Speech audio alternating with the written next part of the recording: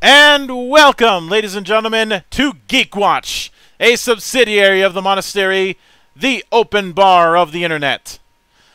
I am your one and only gaming monk, better known as Mildra, and with me I have 1, 2, 3 good brothers. Ha ha ha ha ha!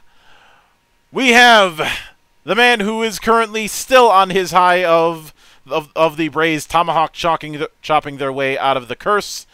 Good brother Akira. Also, fuck you, Astros. Fuck you! We have the gloriousness of the AEW episode, and the man who has to deal with the worst time zone differences out of all of us. Good brother Mace. Hey, at least it's a nice sunny day when I look outside my window. Fuck you. And last but certainly not least, we have the man guiding you through all of your VTubers and taking over all your anime with the power of a giant fucking drill that pierces the heavens. Good brother Shades. Just who the hell do you think I am? So, initially, I know I said last week that I wasn't going to be doing a episode on recorded on November 7th. That was because I had figured the move to my new place would have been a much more lengthy affair. But reality has a way of proving me wrong sometimes, or in the words of Thanos, reality is often disappointing. Because we had gotten some help, and we managed to get most of the stuff moved, and I was able to get my equipment all set up in one day. Granted, after that one day, I felt like I had just run the first leg of Tour de France, but we still managed to get the bulk of it done. I just have to carry a bunch of books and DVDs up from the basement. And this place is a massive improvement. There's including a bunch of spots where I'll probably be going for either my cheat meals or for lunches, including a bread store of all things, where they're making bread in the place, so it smells like baked bread. And they actually have stuff that is not going to torment a guy like me who can't eat chocolate. Oh yeah, and within literal walking distance is an old school malt shop. I know where I'm going on Fridays. It could be worse. You could be like me, who's a type 2 diabetic, lives around the corner from one of the biggest chocolate factories in Australia. I literally cannot have chocolate. Otherwise, reverse gears. Fun. Yeah, it's the reason. I've mentioned this a bunch of times, but it's the reason why I started a prank war at work, because someone was dumb enough to give me a chocolate cake on my birthday. Yeah, silly people. So, now with that in mind, I had two options in front of me. One was bump a bunch of episodes up, which would have caused some other issues, given what we're going to be talking about later this month. But the other option was to take one of the episodes that I have in the reserve list and bump that up to this week.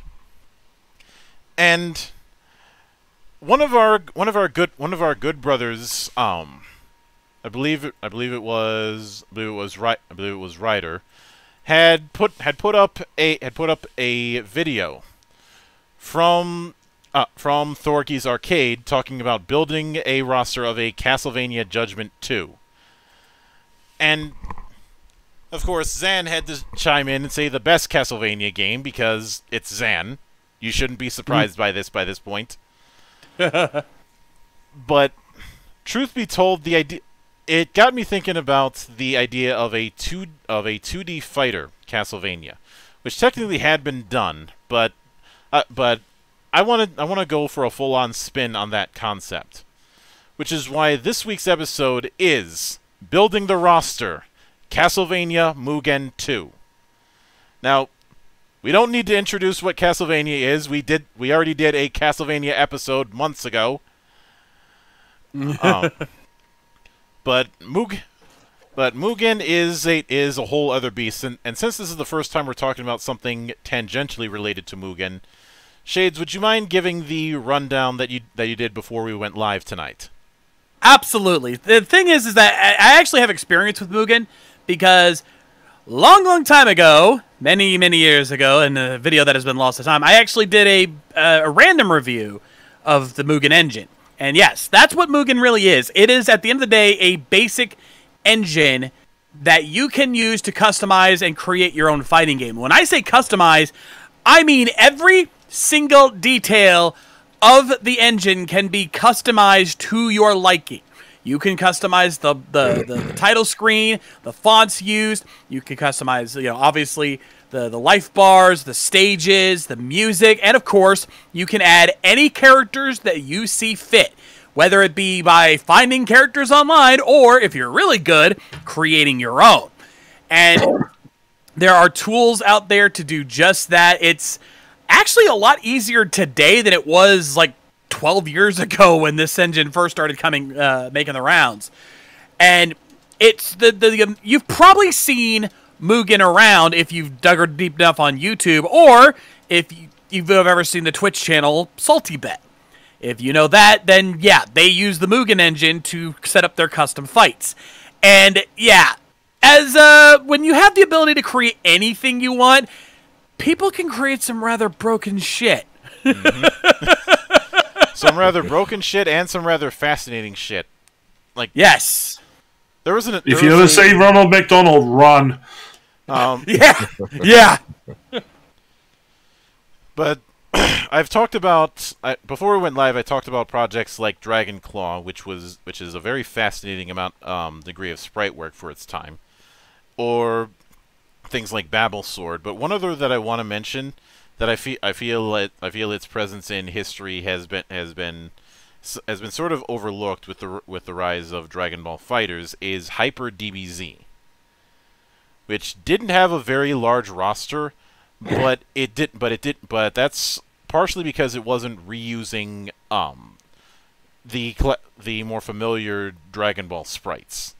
It was very much doing its own thing, and was introducing concepts that you typically see in more developed fighting games, like say Super Armor or the focus attack mechanic that was introduced in Street Fighter 4.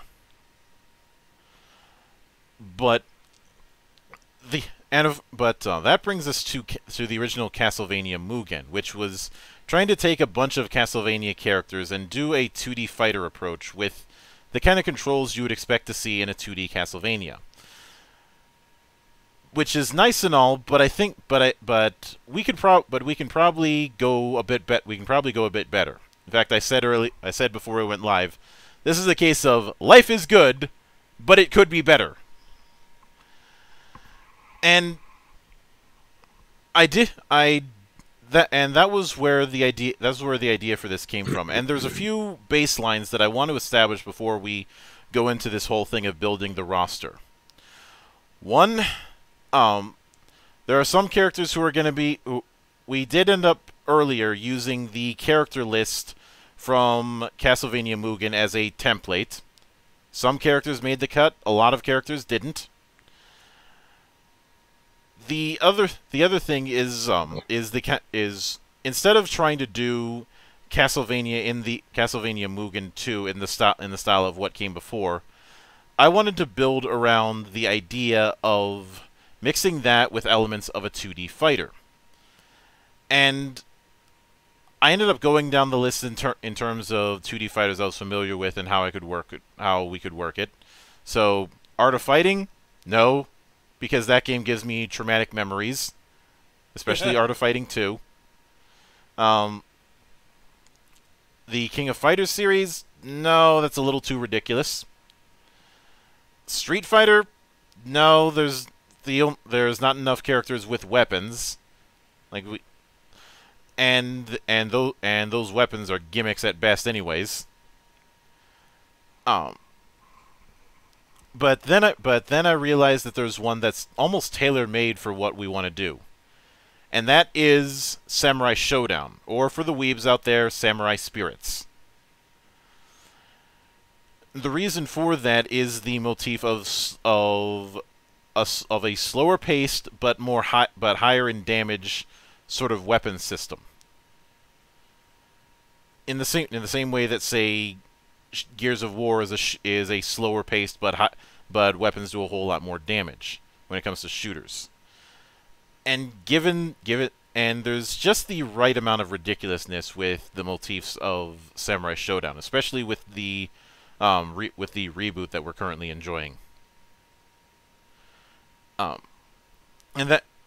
because of that, the control setup that I decided to go with is light attack, heavy attack, weapon, and sub-weapon. Which I think strikes a neat little balance.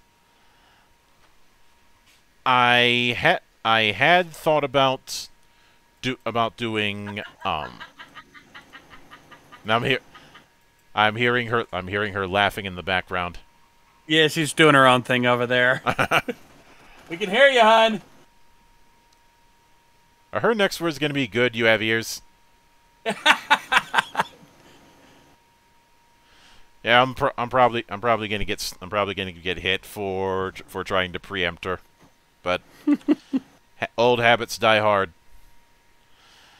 So I think one of the other goals that we want to have with this is giving as many characters their own identity as we can, because we don't want to have the clone character problem. Looking at you, Mortal Kombat. And looking at you, Street Fighter, but especially you, Mortal Kombat. Oh, I'll be getting to you later this year. NetherRealm Studios. You're getting a temporary relief of a temporary stay of execution. I'll be getting to you soon.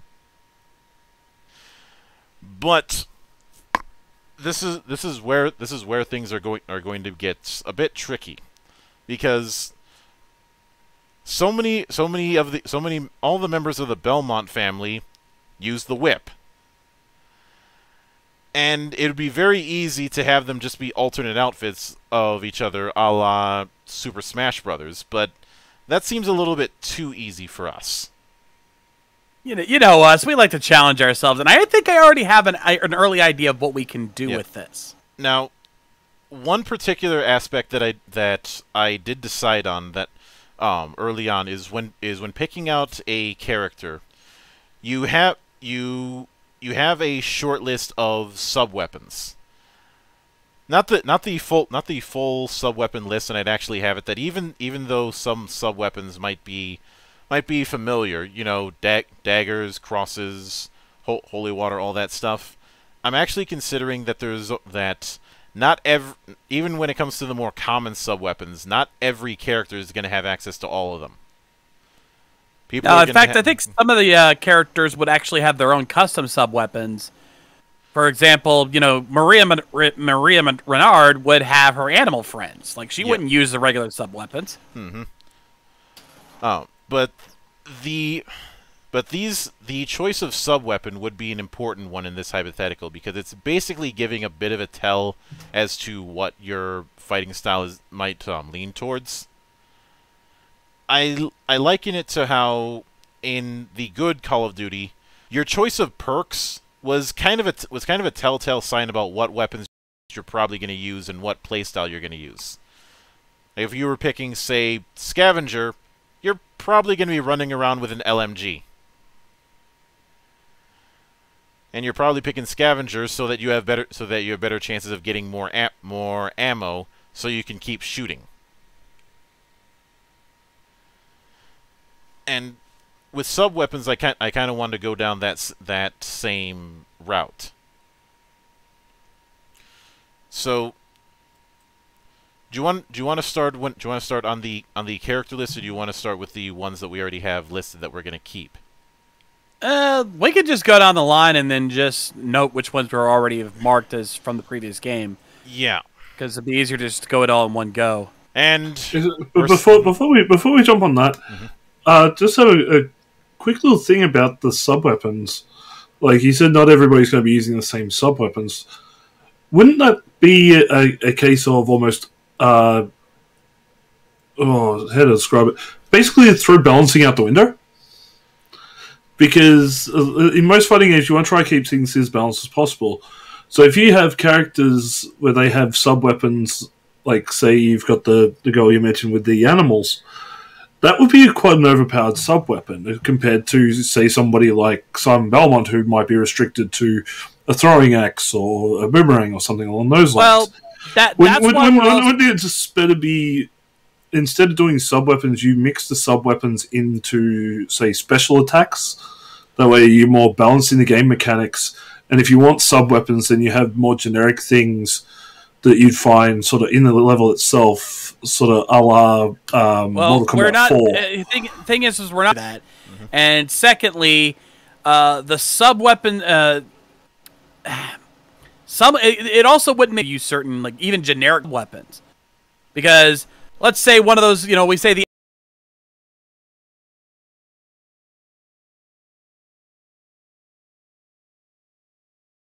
axe.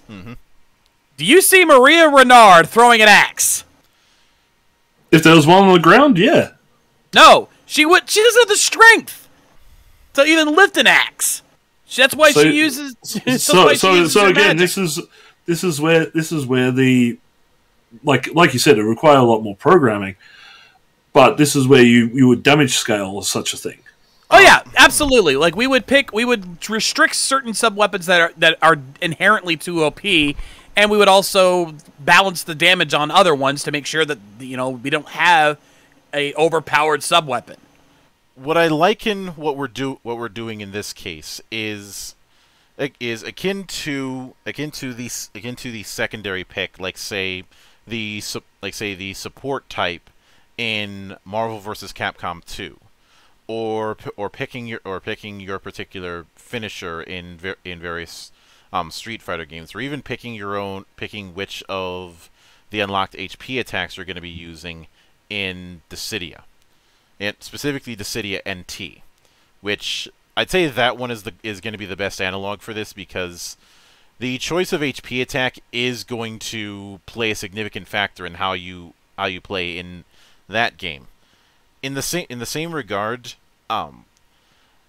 when you're picking a sub weapon at character creation in this, you're effectively doing is that while you may have two Shinoas who are on opposite sides of each other, their choice of sub weapon in this case will have different leanings towards fighting styles, or put more emphasis on some aspects over others. That's the approach that I'm going with this kind of thing. Yeah, here's a good example. Like, let's say Shinoa actually would probably make a good example. And since she doesn't actually have a sub weapon, you would have specific glyphs she could use. And I think the way to balance it out would be, there are some glyphs that she can use very quick. Like the cost to use them would be very cheap, but they're also not that powerful. And if you wanted to use the more powerful glyphs, they're far more expensive and likely won't be able to use them that often.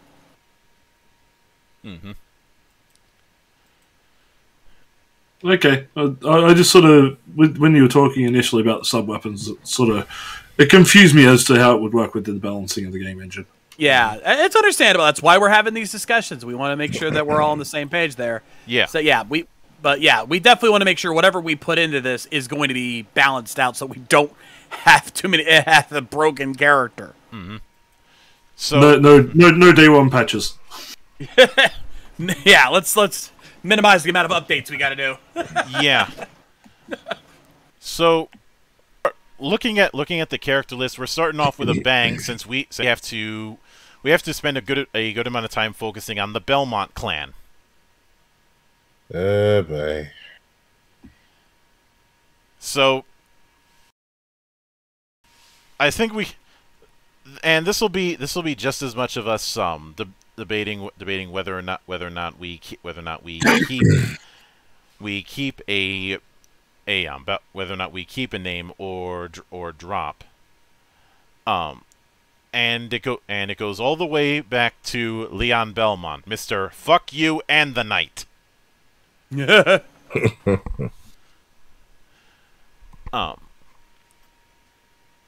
I would say Leon Belmont I think would be keepable. And given the orb system that he has, there's certainly stuff to work with. But I'd say his exclusive sub weapon would be his gauntlet. Yeah. Like of the vampire killer subtype, i.e., anybody using a whip, Leon is going to be for the counterattacker type of player.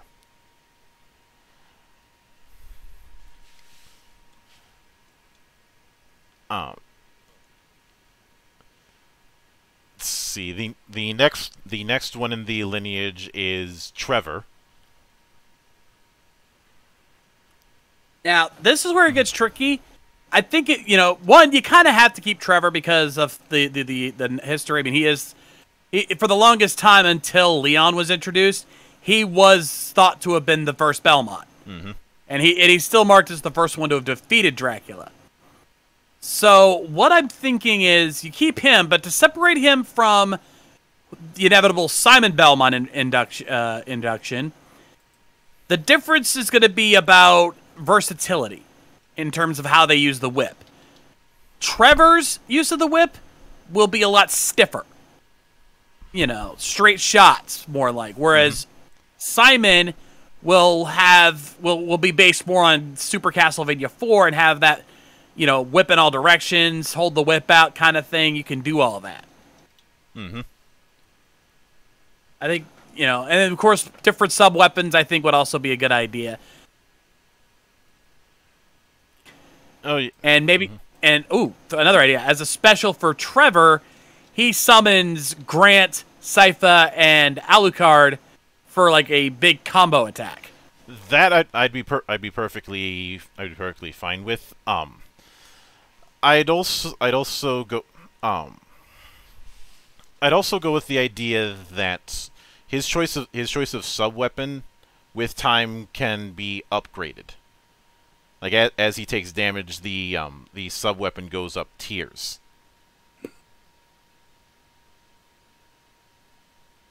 But to kind of reflect the whole leveling up of sub weapons from Castlevania 3. Yeah, well, the leveling up thing in Castlevania 1 and 3 was really only just how many of those at a time can you throw. A level 3 just meant you could throw 3 axes at a time. So, because leveling up or having more powerful versions of sub-weapons, that's more Richter's area. Yeah. Now, when it comes... Now, you already kind of mentioned Simon, and I actually would... With Simon, I actually would give him some sort of berserk-like effect. Where he's able to boost his attack at the expense of taking more damage. Given that Simon has always had a very barbarian-like look compared to the other Belmonts. Yeah. Actually, ooh, I got an idea. Huh? Let's bring some elements from Castlevania 2 into this, and with a twist. Instead of it being a berserk mode, what if it's a cursed mode, where he does get more power, but his health, he is weaker because the curse takes hold and thus makes him a lot easier to kill. Ooh, good idea. Good idea. Yeah, I can go with that. The next is Juste, and I do think Juste can be used in the sense of one, giving him some of the sub weapons that were exclusive to Harmony of Dissonance, but also the I'd say each of the sub weapons that he has is assumed to be associated with one of the orbs. Not only that, I would also see Juste out of the Belmonts in the roster would be one of the weaker in terms, because he's more of a magic user than he is with using the whip. I could certainly go. Would you have it instead that his whip doesn't deal a whole lot of damage, but it does have a bit of pushback? Either do that or do it in a way Fox's Blaster does in Smash Bros. While it'll do damage, the enemy will still be able to attack without affliction. Then we get to Richter. Big dog. Richter is an obvious keep, and again, I think he's the one that should have the ability to have superpowered versions of his sub weapons. Mm-hmm. You know, give them access to the basic set that you would find in most Castlevania games. You know, dagger, holy water, axe, boomerang, maybe the pocket watch, but I don't know. That might be a little too OP. I'm of the opinion that the pocket watch should be scrapped. That's fine. Yeah, I wasn't really, but the other ones, the cross, the boomerang cross, we definitely need to keep because that's basically a super attack. Is the cross storm. Mm-hmm. When it comes to item crashes, I would actually consider using that as a desperation tactic for this approach. I.e., it's a very powerful attack that you can use. That's very hard to dodge, but after that, you can't use that sub weapon for the remainder of the match. And obviously, it would cost more energy or whatever we want to go with to use. Let's just go with hearts. Yeah, we'd have to make a heart system for this, but you know that's not too difficult. Yeah. But this would be the one that I'd say if you're going to do the where you have multiple sub weapons that's a leveling thing. This is where I'd probably put it into. Would be that's kind of what I was getting at with the item crashes. Yeah. Yeah, and the item crash would probably just take one out of rotation. Oh, granted, it's a case of risk reward with that. Yeah. Julius, I'm skipping simply because of the fact that we barely have any knowledge about how he works. The only time we fight him in Aria of Sorrow, he fights exactly. He's pretty much Richter.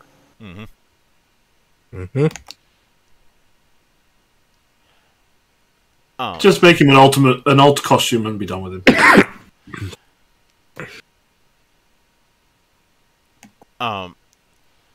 So now Sonia Belmont, the Belmont that only showed up in a Game Boy game and the Dreamcast project that never materialized. I think would be a skip. Again, she pretty much fought like Simon did. Like, there's nothing about her that's different than Simon, really, so it wouldn't really be able to do much with it. Yeah. But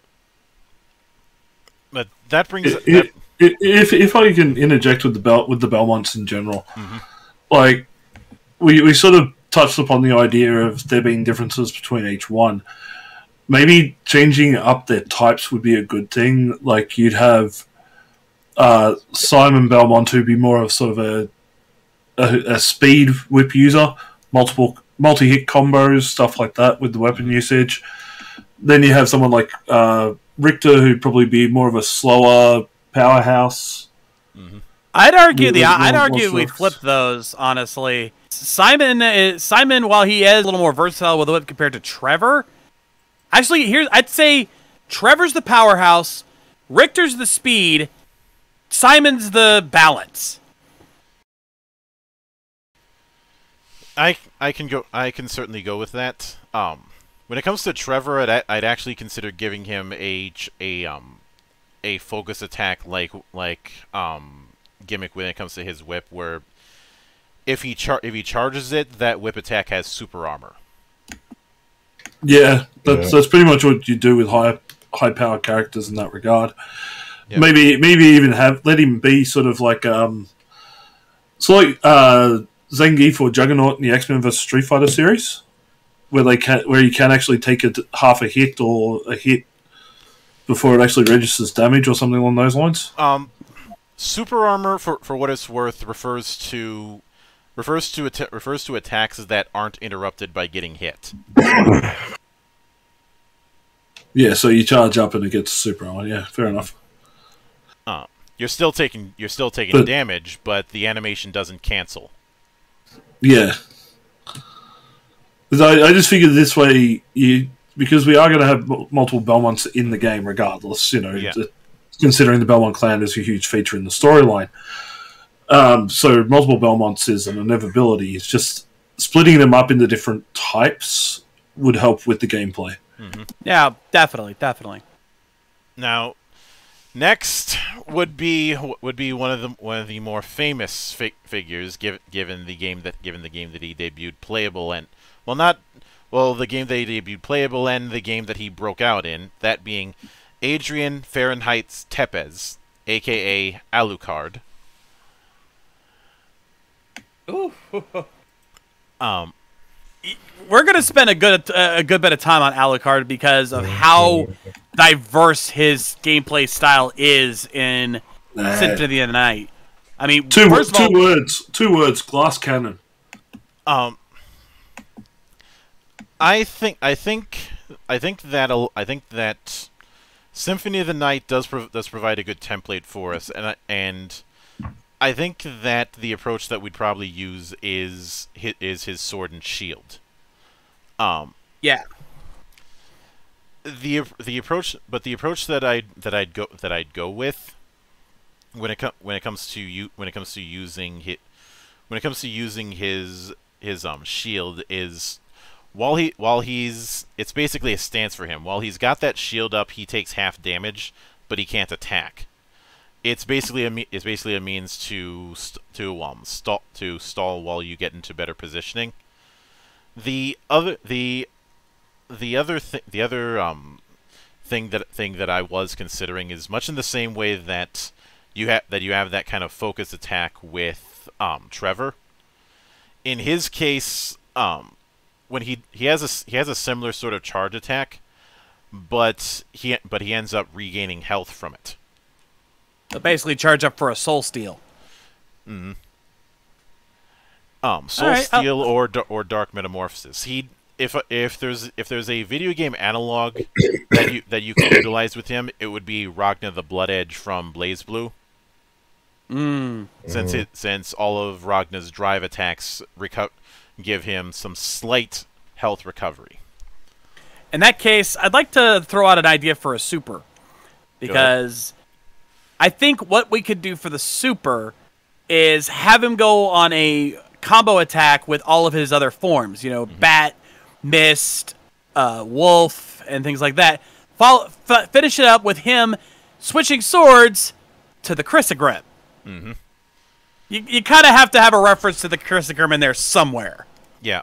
Yeah. I would have it that his Mist form is a special move that he can utilize, but it's a very risky one to do, because the idea of using it continuously would be a little bit too powerful for this, so we're not doing that, obviously. Would you allow Mistform?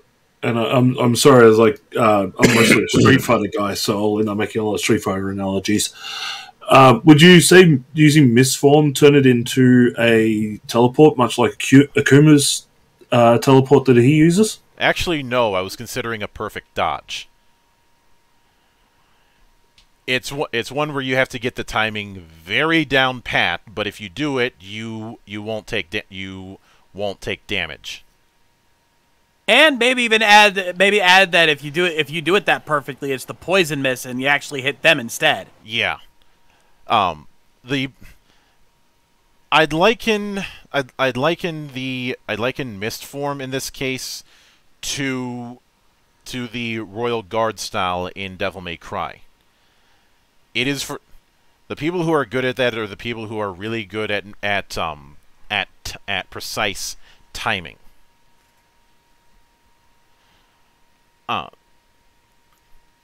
The other important thing that I do about it is that any of his attacks can cancel into Mist form. So that's already got me worried again from a balance perspective, because it's almost like you are putting Alucard up there as a sort of a high tier to use character. Like those who learn him will be absolute masters and can smash OP in the hands of pro players. Go ahead, Shades. That's also why I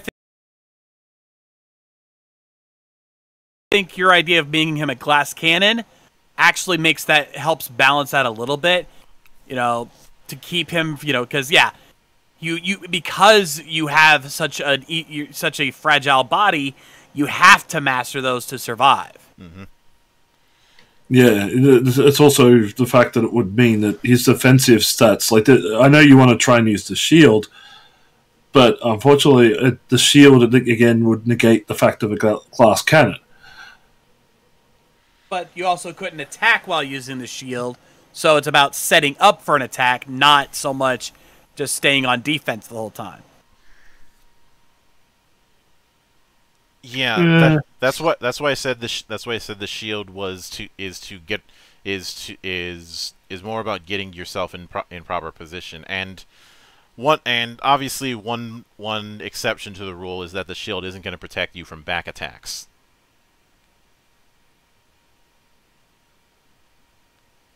Okay, all right.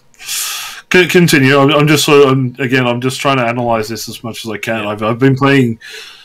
I was playing fighting games for 32 years since the age we of need 6, that insight.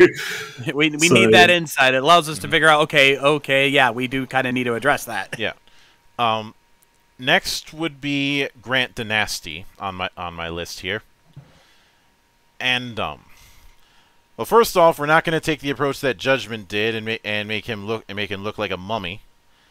Or mummified Voldo. Mm-hmm. Actually, with Grant Dynasty, with how he acted in the games, a good analogy would probably be Spider-Man. I can see that. Mm-hmm. Yeah.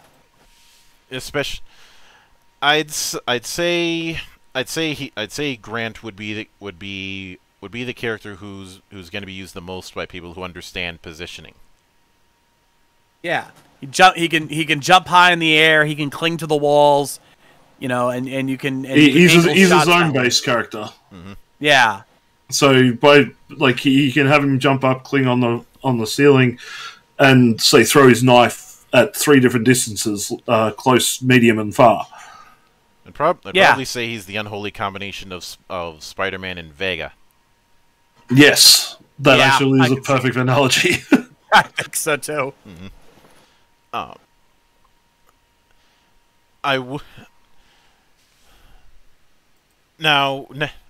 Next on my list is Saifa Belnades, who now the Belnades family has been a supporting family throughout the series, mostly for their magic use, and have had some intermixing with the Belmont clan.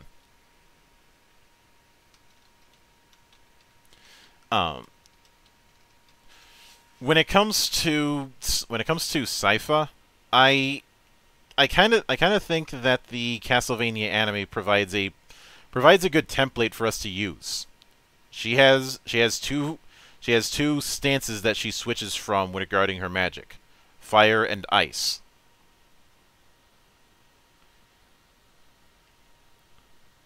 I think that's all she needs right there. Exactly. You can use ice as kind of a control setup. You know, freeze your opponents, keep them at bay, plan out your moves, and then switch to fire when you're ready to go on the offensive. Mm-hmm. But obviously, given that she's not really a fighter per se, she's obviously, again, I wouldn't say glass cannon, but she's definitely going to be a lot weaker. It's about controlling the battlefield. Yep. Okay, this one might be a trick. This one might be a bit tricky, but would we use Hector? Actually, I think if you were to use the devil forging correctly, if you were able to implement the devil forging thing, maybe have him switch to different devils to offer different fighting styles. I'd be okay with that. Essentially, having it that his sub weapon is his innocent devil, which will utilize certain effects based on how close or far away it is from him. Yeah, I think it's a case of make him kind of a jack of all trades, master of none. Mm-hmm. Right. And there's been plenty of characters that have had some sort of companion to utilize over in various fighting games.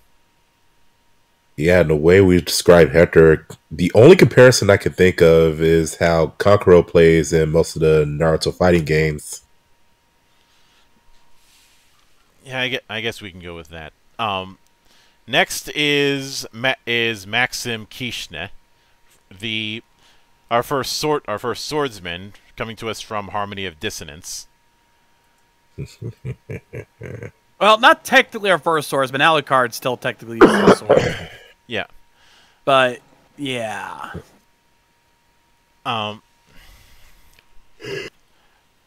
When it comes, obviously with Maxim, he's gonna be on the close range end of things.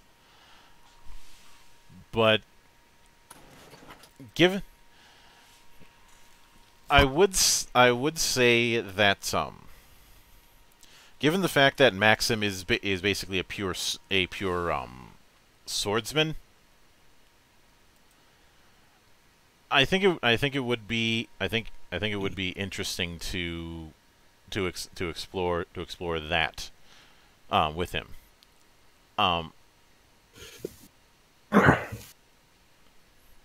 But let me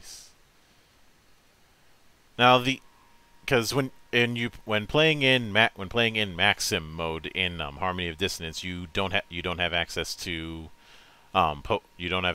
potions, and he doesn't have a whole lot of defense. Actually, I'd like to add something else because yes, he does have a sword, but according to most of his profiles, he's also a martial artist. That is true. That is true as well. I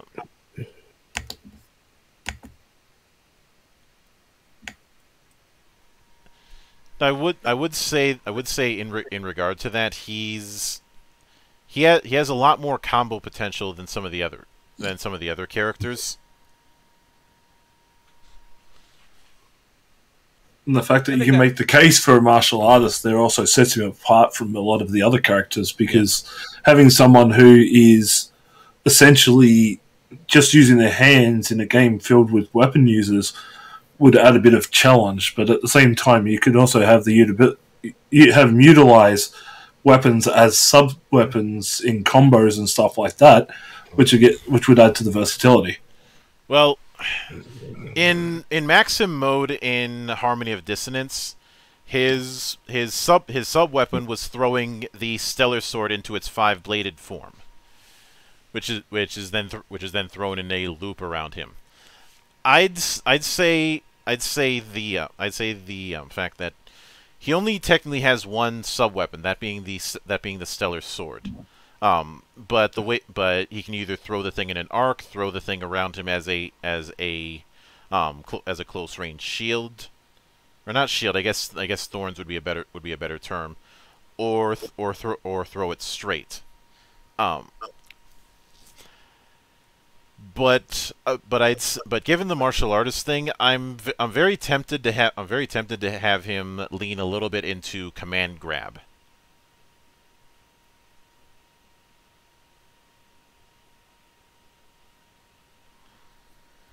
i.e. give him a bit of grapplerness.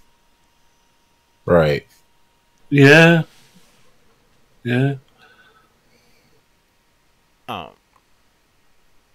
So instead of being your traditional sort of karate style martial artist using punches and kicks, you wanted to sort of make him more of a judo martial art in close. Yeah, his the other thing to note regarding how he is in Harmony of Dissonance is he doesn't have high jump, but he can triple jump instead of double jumping, and he can do a somersault move midair to gain extra height, although at the cost of MP. But one particular move that might be a good finisher for him is his double spirit, which is basically doing a couple copies of himself. And the reason why I wanted to go with that is with him being a bit of a martial artist, I see him using both sword and close range fighting, which is why I leaned into the whole command grab thing. But I would say he would be a somewhat all-rounder who's going to have a heavy leaning towards close range.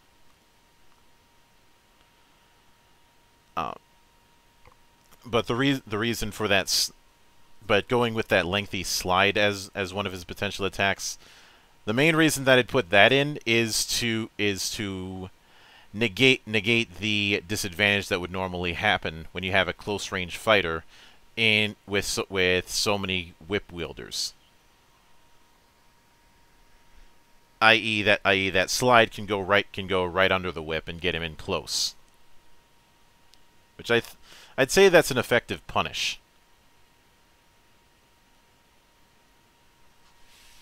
I have no issues with it. Please continue. Yeah.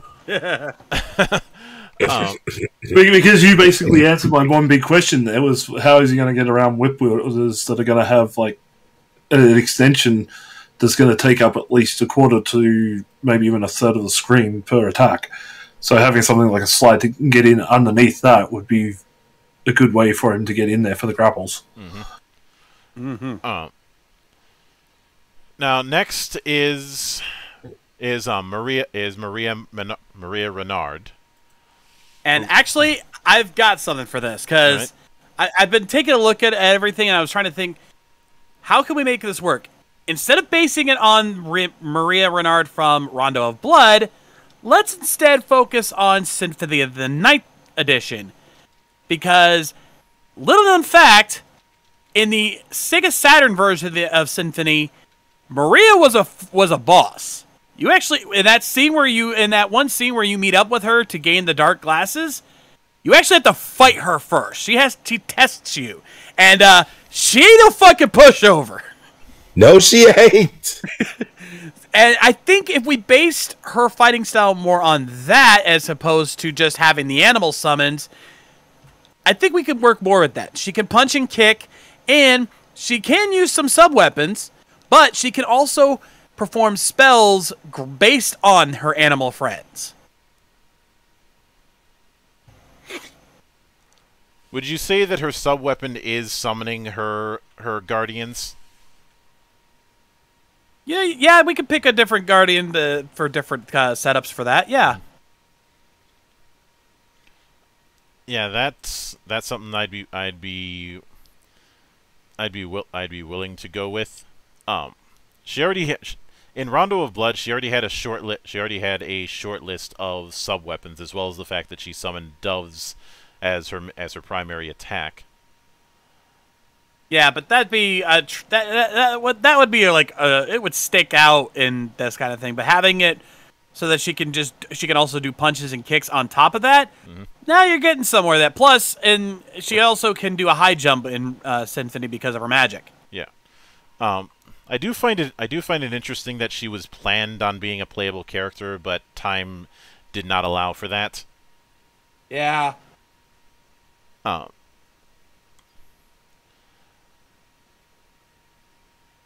Of course, of course, there's the whole thing with the Saturn version, which probably got new life when emulation became a thing. Yeah. Next is Shanoa. I'm not gonna make the song joke. Everybody's done that. If you want to make a song joke out of that song, go with the classics and use Weird Al. Now, as we stated earlier, obviously the glyph system is going to be a big part of her combat. And I do think that all of what would be considered weapon glyphs in Order of Ecclesia, those should just be special attacks. Yeah. Or at the very least, I think we should have like different weapons mapped to different attacks. Like have a short sword be her weak attack. Have like something like an axe be her heavy attack, and her weapon. Probably pick something out from the list. I'd say the more offensive of the three Dracula glyphs would work on that front. Or we could give her one of the bow glyphs for a ranged attack. Yeah. But the key thing with her is that I feel that the choice of sub-weapon glyph is going to be a lot more of a determining factor in her playstyle versus some other people's choice of sub-weapons.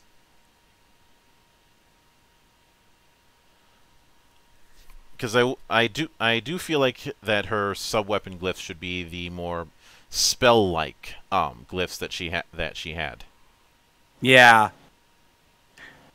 Also, I think not as a super, but as a desperation attack.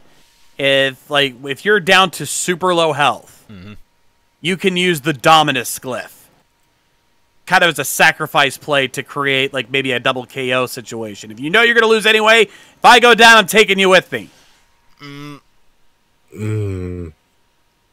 As tempting as it would be, that's the kind of thing that works really great in a single player, but not so great when you're basically giving people a legally mandated form of rage quit. You know what? Fair. Just like I just was trying to think of some way to incorporate that because that's a big part of the whole story anyway. Yeah. Albus, on the other hand, I think would be significantly easier to do. I think with Albus, it could be a lot of his attacks and his specials are going to be firing magic projectiles from his gun. The key thing that I'd go with is the different special moves determine angle, determine projectile speed, determine how many projectiles. Basically, his whole goal is to turn the arena into an obstacle course.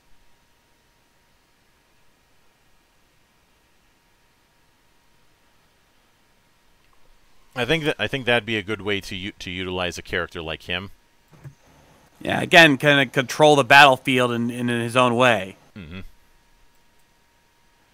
I mean, yeah, he does have those flame kicks and the like, but he's very much a marksman before he's a martial artist. Yeah. Right. And of course, his special would obviously involve his main glyph, the Acer Batas.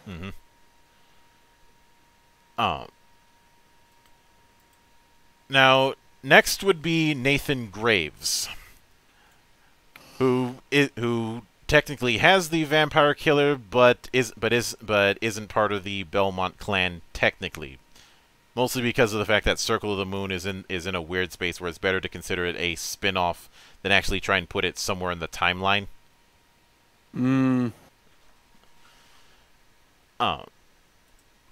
But I'd say his particular sub weapon should be tied to some sort of DSS mode stance, since I have a bit of fascination with the card system that Nathan Graves utilizes in Circle of the Moon, to the point where to the point where I actively considered the question of how would I convert the element and effect cards from that into Gaia memories.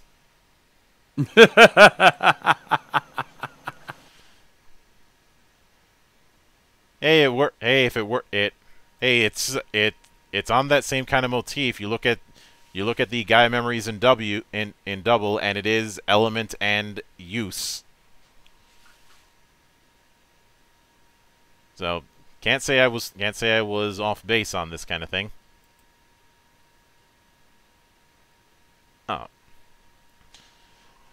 Now, if I wanted to be a smartass, I'd just say that when you play as Nathan Graves, the graphics get darker. Oh hell nah. No, there's no way I'd be able to get away with that.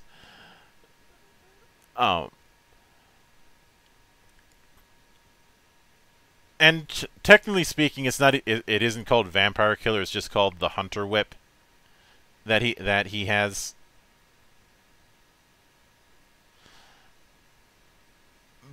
But I'd say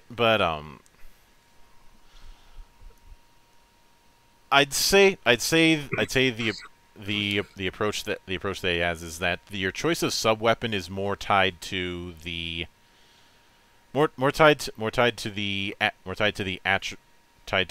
action type cards. So like the first one the easy one that you could probably use is Mercury, i.e. whip enhancement. The approach that I'd probably take is is a bit of a soft timer regarding the activation of DSS mode. So you have a time where your moveset is going to change, but you can't stay in it all the time. You're only going to be in it for maybe 5 seconds at most. Kind of like a boost, like a temporary boost. A temporary boost, or in some cases a temporary change in your fighting style to offset people.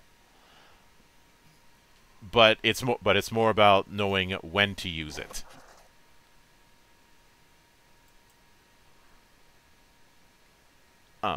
I was tempted to bring up the alternate modes, but from Circle of the Moon, but nah. But the action, given the action cards, there's some that I wouldn't take. Like Venus and Jupiter wouldn't work. Mars might be dipping into Shinoa's territory. Diana would work. Apollo. I don't know about that. Neptune, no. Saturn, no. I want to keep familiar manipulation to Hector. Uranus, absolutely not. Uranus would be a finisher.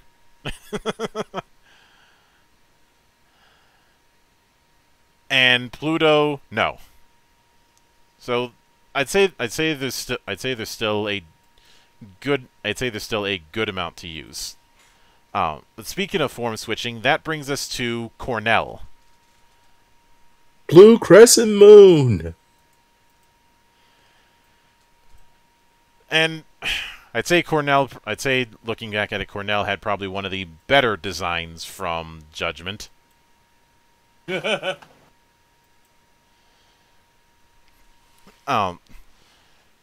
Cornell is get it. There may have been some martial arts leanings with Maxim. Cornell is an out-and-out martial artist. Yeah. And I would say that the approach that we have with Cornell is the fact that he is going to be here's the big question. Should we have it that he is always in werewolf form, or that he switches between human and werewolf in a fight? Actually, I think we can draw from another game to give Cornell's battle style. Make it something like Bloody Roar. I can actually go with that. Yeah. Build up a meter. He can then transform into it for a limited time, and then have his finisher be accessible during that form. Maybe and have that use up the rest of his bar. I think that'd be a good way to set it up. Yeah. I think so too. And it'll totally make my boy Jeremiah Isaiah happy.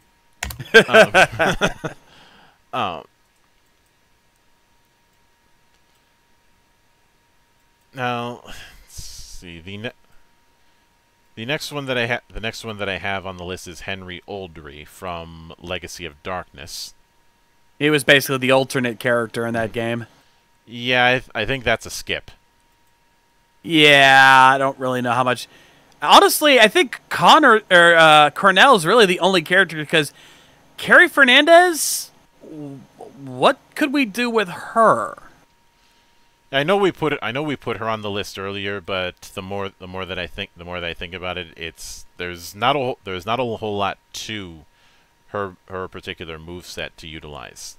What little she has is pretty much based off of Sypha, so again, you just have another Sypha. Yeah. The same cannot be said for the next person I have on the list, Eric Lecard. Oh, now this is where thing. Ladies and gentlemen, we got our Dragoon.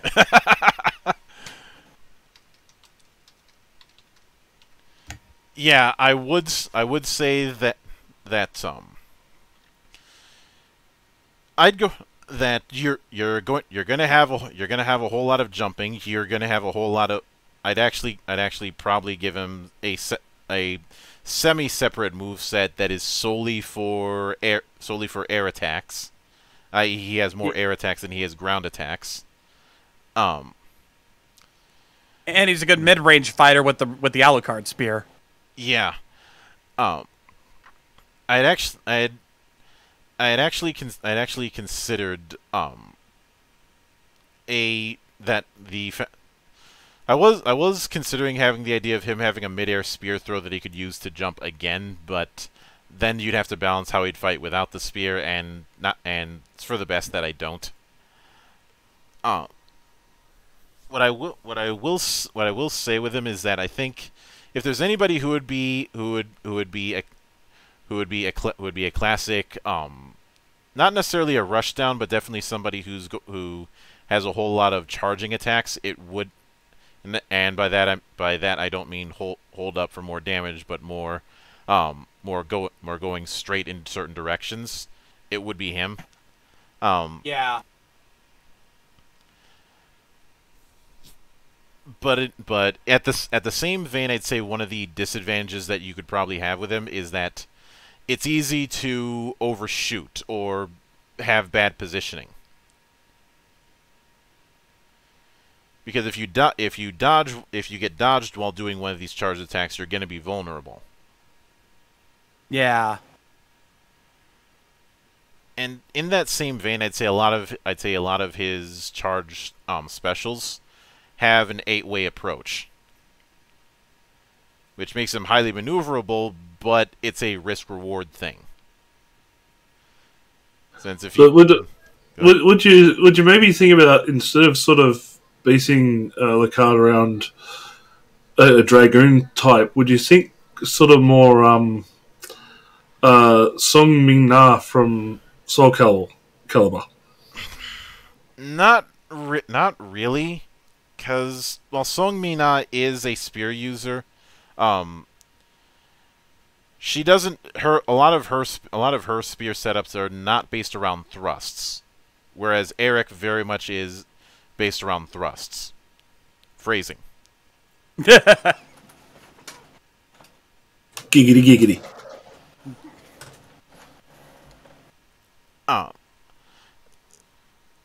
And of course there's also the fact that one is a 3D and we're working with a 2D framework.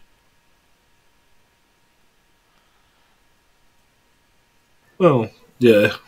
Well, I was just sort of thinking more in the style of how a weapon is handled and used, more so than 3D versus 2D. Because even though Soul Calibur is a very 3D game, mostly plays like a 2D. Essentially, that's why I sort of went to that comparison. The only other character I could think that would be a comparison would be Hildegard from Soul Calibur 4.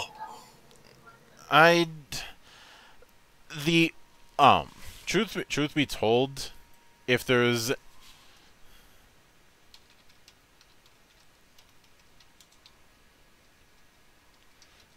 anyone who I think I'd be using as a basis, it's John Talbane from Darkstalkers.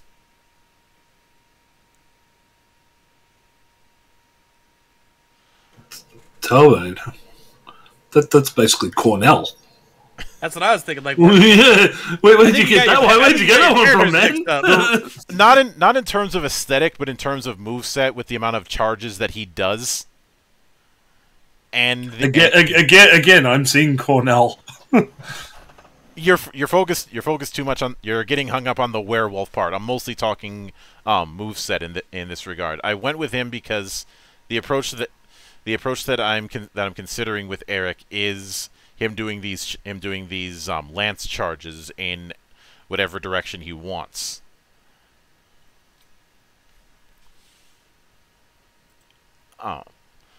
Now, when it comes to Stella and Loretta Licard, much like with Jonathan and Charlotte from Portrait of Ruin,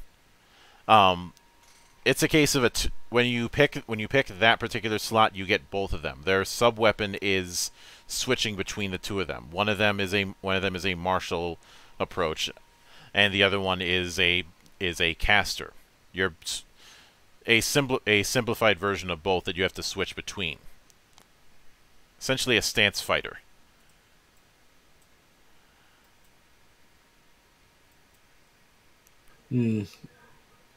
Possibly. Again, it's like I'm just still looking back to reference. I've even gone back to looking at Eric from Judgment, and sort of how the directional playstyle worked in that. But again, like I know we don't really want to be referencing that game as a reference for goddamn anything. Especially since Eric in Judgment was OP. Yeah, and I can also see, like, even in Judgment, the Eric wasn't really a sort of a thrust style character. The lance that was used was more like a great axe than anything else. Lots of high swings and stuff like that. The only time you really got to see anything close to a dragoon was the ultimate or the finish. Yeah, I was utilizing Bloodlines as my template. Believe me, after watching Judgment, I can see why. But I would say to differentiate between Jonathan Morris and Charlotte Alwyn, who would also be using this 2-in-1 setup. I'd say that Stella and Loretta are far more hyper focused. Actually, an easy way is that the magic end of the equation, one of them is using ice, the other is using fire. But moreover, I'd say that a bigger difference between the two is the Lacard girls don't have as won't be able to do the switch as often. I.e., once you do that whole switch, there's a bit of cooldown, and you can't do it again until that time's passed.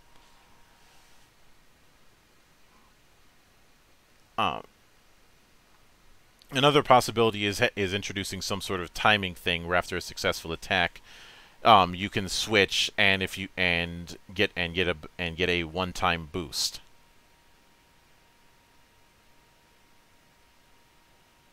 You know, putting an emphasis on timing, but more of timing in the form of combat rhythm. And of course, if you switch and you end up getting hits, well, you lose the potential for that boost.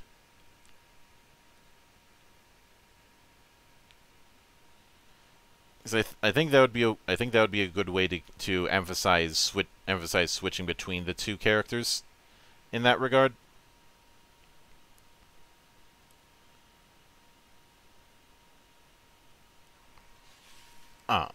Not finding any complaints, so. Yeah. If you're not hearing us say anything, then there's no complaints, so please continue. Next is Soma Cruz. Once again, a very versatile fighter. The soul system is definitely going to be a big part of his fighting style. Mm-hmm. Incidentally, I'll say this. Soma Cruz downgraded his wardrobe from Arya to Dawn. Yeah, and Arya, he had that badass fur coat thing. Mm-hmm. Then again, a bit of a problem I have with some entries is it's very clear when Ayami Kojima wasn't on hand. But when it comes to Soma, yes, I'd say we can easily represent the soul system in his special attacks and his sub weapons. I think Legion would make a very reliable and effective sub weapon soul for him.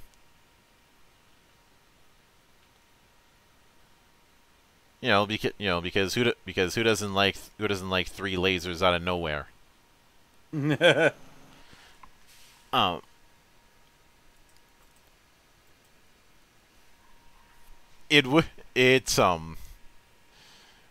I had thought about having his ultimate be the magic carpet soul, but that might be pushing things a little bit. Have the amount of hearts that a character has and the amount of HP that they have switch. Oh God.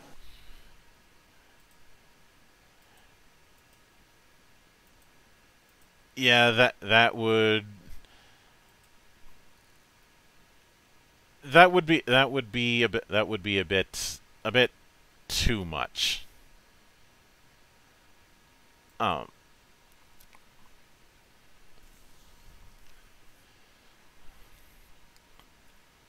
But I'd say that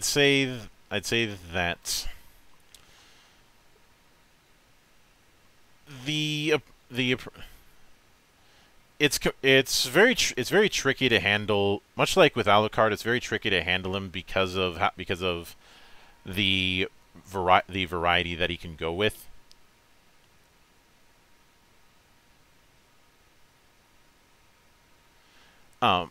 Although there may be a couple gameplay elements that could probably be utilized.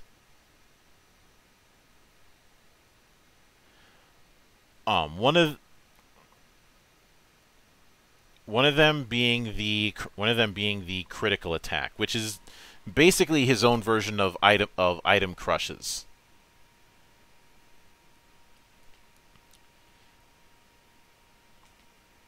I think we could go with the idea that he has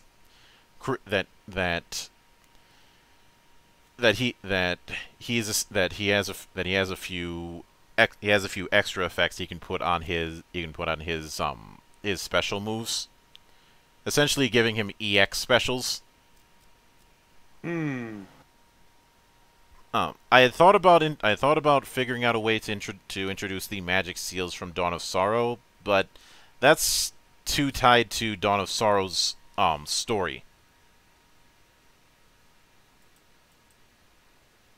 That and the whole thing was just a giant gimmick for the DS.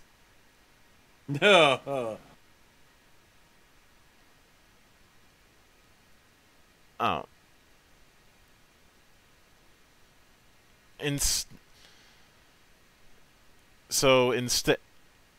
Instead, the magic seal thing I'd rather skip.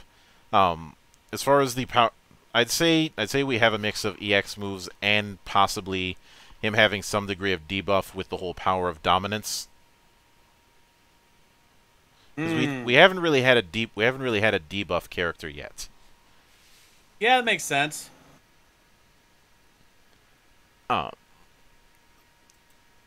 So the next one I have on the list is Yoko Belnades, and that one I think should be a skip.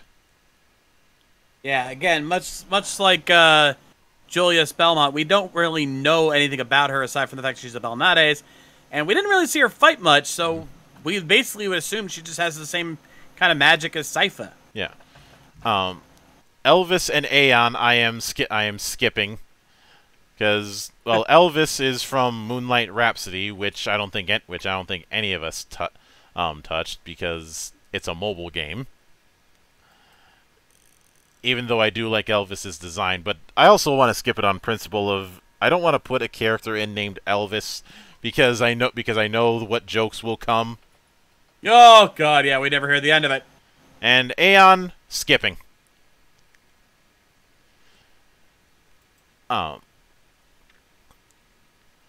I had thought of, but when it comes to secondary characters on the list, the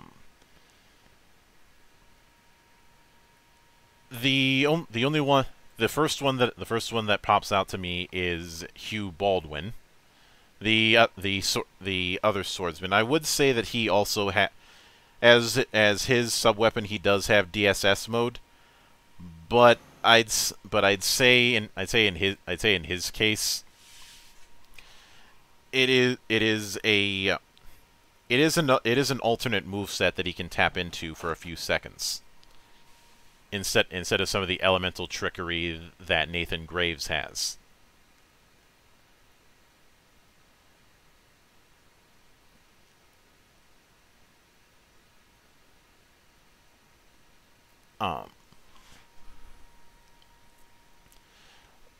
Although I do think that his whole two sub weapon thing that he pulls might make for a good thing as DSS mode, because in his boss fight he does utilize some of the same sub weapons you do, but once his health is down to a certain amount, when he starts flashing red, he tosses two sub weapons in one throw. Essentially, he does the Pluto Serpent combo. But I would say that in his case he's able to utilize a lot of area control in short bursts.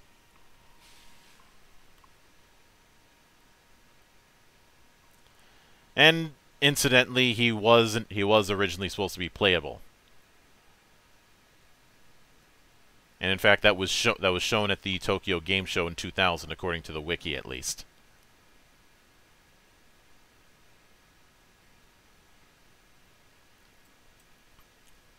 But let's see.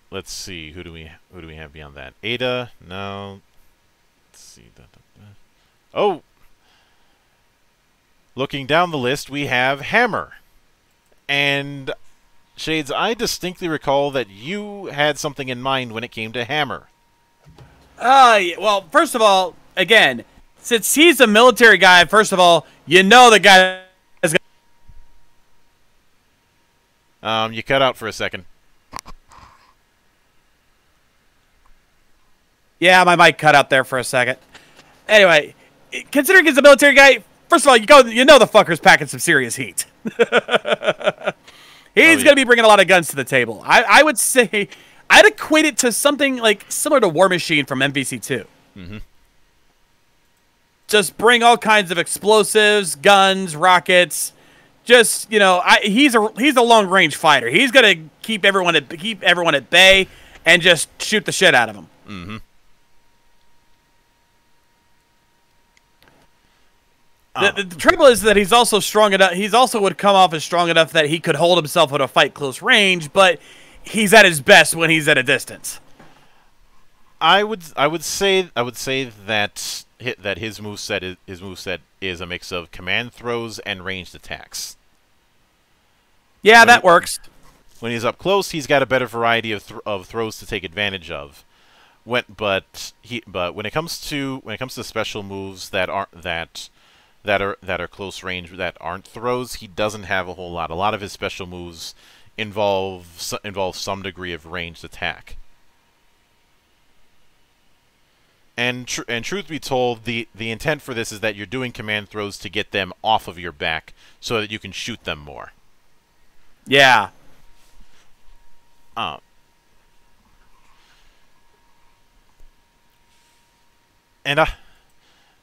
obviously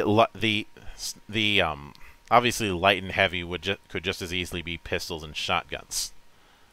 Exactly. Yeah. Or sawed off if you prefer.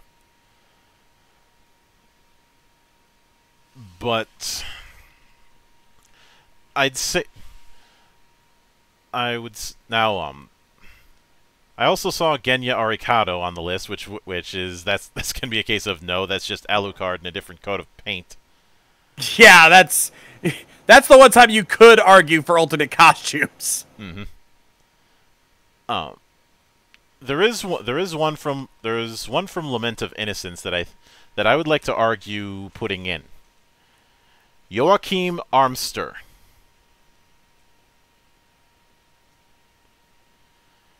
The spurned vampire boss that you fight in that one, and after beating the game could play as. His whole gimmick is telekinetically controlling 5 swords, and I'd say that's a perfect gimmick that we can utilize. One for his sub weapon of different sword types. And 2, the fact that when utilizing his swords, he has to wait for them to come back to him before he can use them again.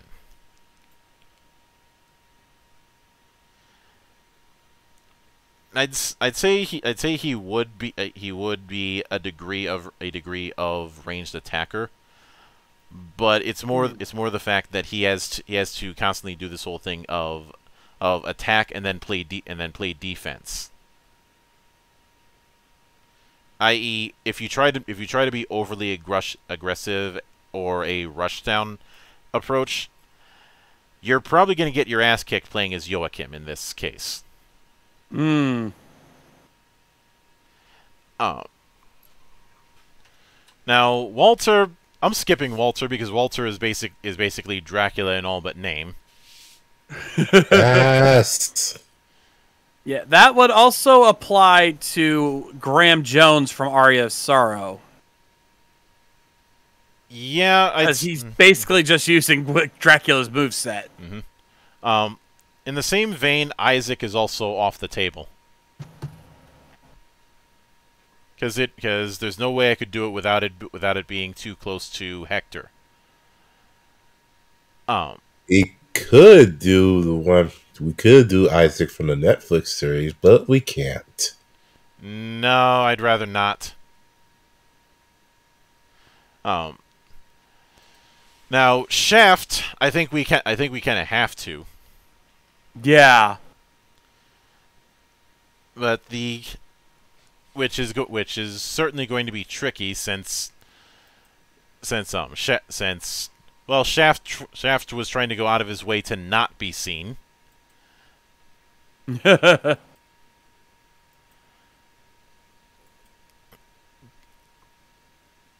But I would say I'd say he would definitely work along the vein of our caster archetypes. Oh yeah, that's an easy one there. I would say that his whole thing of summoning orbs for attack and defense is how he'd operate.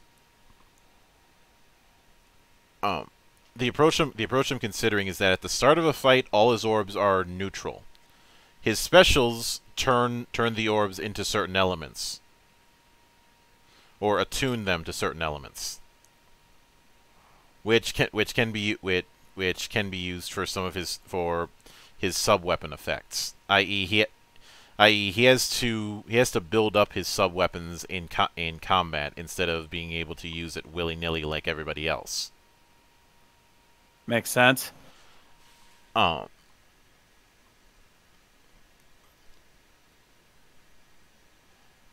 That's the closest I can work with him. Yeah. Now we should also bear in mind that a lot of these antagonists we may not have to play as them, but we should definitely consider them as boss fights. Mm-hmm. And I'd say that would be a good way to make him a boss fight. Yeah.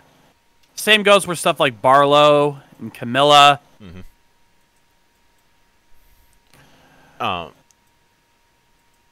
Let's see.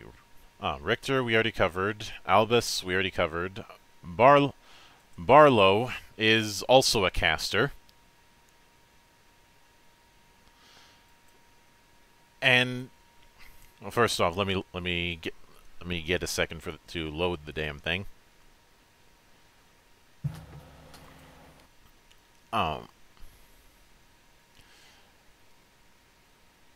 I'd say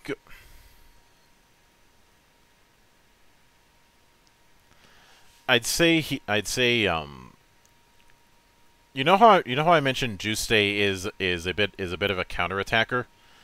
I'd say that he would work along a similar manner, but it's more the fact that his primary special is activating his barrier.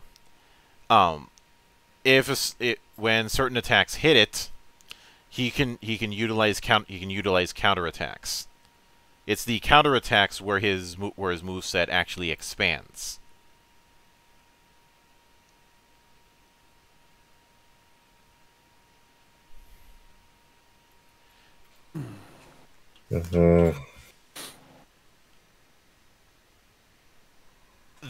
I'd say that would be the best approach for him. Because otherwise he's just a caster boss, which is certainly accurate, but not all that interesting.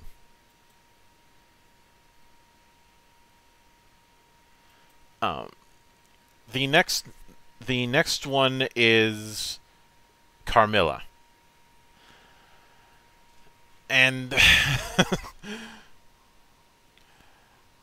Now, granted, Carmilla only appeared in Circle of the Moon, but the concept of Carmilla or some sort of XP of Erzsébet Bathory, I feel given all the gothic horror stuff within Castlevania, we're almost obligated to utilize her. Mm-hmm. As far as how, Carmilla's always especially with her boss design, always struck me as a blood manipulator.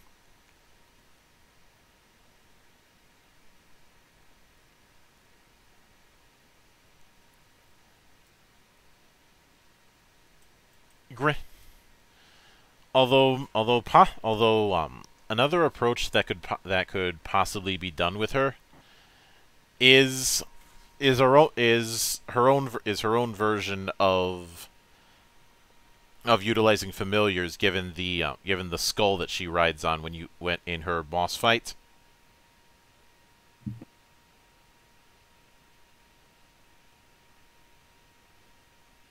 and in the but I'd say that there would be a whole lot of blasting when it comes to her. She's on the other end of the spectrum compared to Hammer. Hammer or Albus. The key difference though is one, I'd say that a lot of her projectiles are straightforward, and two, you have the mix-up possibility of her using the skull as the source for her projectiles instead of from herself.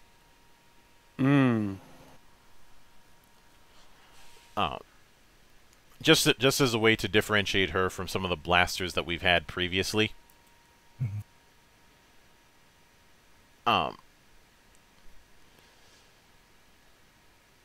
When it comes to the remaining ones on the list that they have, not a whole lot sticks out, but we do have a few more minor entries that can be utilized.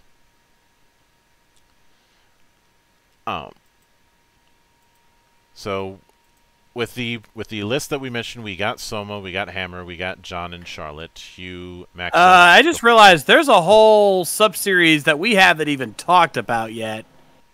What? Oh yes, you're referring to the Lords of Shadow series. Yeah, we kind of missed a Belmont there. Yeah, let's talk about Gabriel. Can we not? Okay, here's the big question. Should we do Gabriel as Ersu Dracul, or Gabriel as in when he was still a member of the Brotherhood of Light? I would say por qué no los dos? Have them be two separate characters. Because they have two very distinct fighting styles. Yeah, the key thing with both of them is that I do think that these, first off, they already have a fairly unique sub-weapon list that they can pick from. But I would have it that a key part of their moveset is the light and shadow magic. Certain special attacks that they have are treated as light magic, and certain ones as shadow magic, which are gonna work more or less the same way as it was in the game. Light magic recovers HP, shadow magic does more damage. I had thought about introducing the focus gauge from Lords of Shadow, but it doesn't quite work in this kind of game. Especially when eventually you are going to get hit. Yeah. I'm not going to say it's rare, but it's going to be uncommon that people do perfects. And the focus gauge is the most reliable way to regain magic. So that's not going to work. The only sub weapon that I'm declaring off limits is from Lords of Shadow 1, the Crystal. And Lords of Shadow 2, the Dragon Transformation. The other ones are freely on the table. And I would say, truth be told, between the two of them, I'd find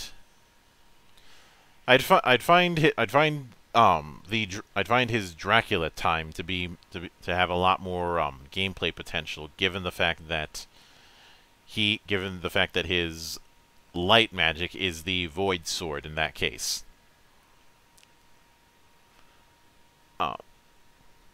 Since you have the choice between using a Blood Whip, using the Chaos Claws, or using using the Void Sword. Although that might just as well be challenging to work with. And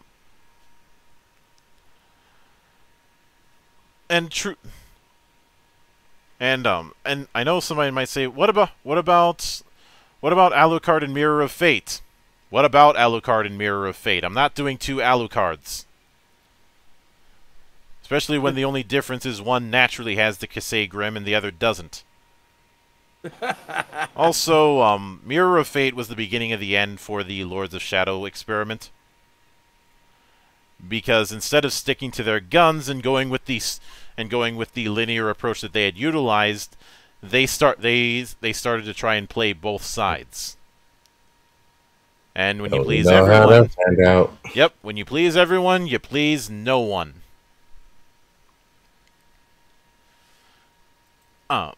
Also, Mirror of Fate was a little bit on the short side, but I'd say when it comes to the Warriors of Light, we more or less covered. But there's a few Warriors of the Night that I think are worth talking about that we didn't. First off, Death. Because you cannot have a Castlevania game without 2 characters, Death and Drac. We'll get to Drac later. First, I want to tackle Death. Yeah. Death, obviously, you do have the whole thing with the scythe. Honestly, I think with Death, he's a boss that he would be a boss that likes to control the battlefield, because 9 times out of 10 when you're fighting Death in the games, he's usually trying to keep you at bay with his floating size. Mm-hmm. I would say a lot of his strategy would be keeping you at bay, and if you get too close and waste and end up not taking advantage quick enough, then he uses his own scythe. Yeah, that tends to be his normal MO. Mm-hmm. And of course, later in that kind of boss fight, you can have it where he decides to do the teleport and then scythe attack to keep you on your toes, instead of basically mixing that up with keep away so that you can't turtle. Or rather, if you're gonna turtle, you got to be careful about it. And yes, that teleport and scythe attack will always be a back attack. The whole thing about it is Death is trying to keep you on your toes.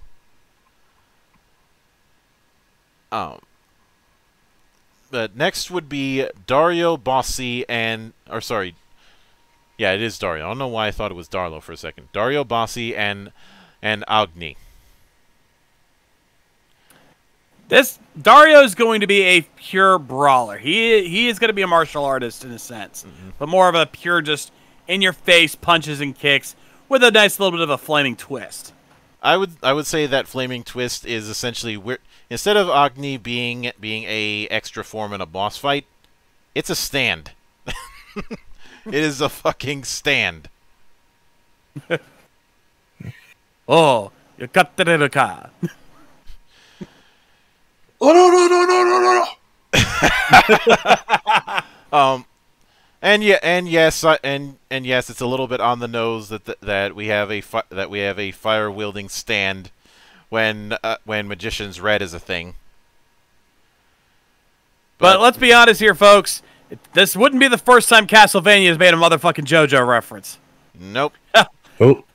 Hell, they've made plenty of references to other things. Hell, Arya Sorrow has Kamen Rider references. No, I'm not kidding. The kicking skeleton. And the ancient belt. Yep. Mm-hmm. But the approach that I see with Dario Bossi is that his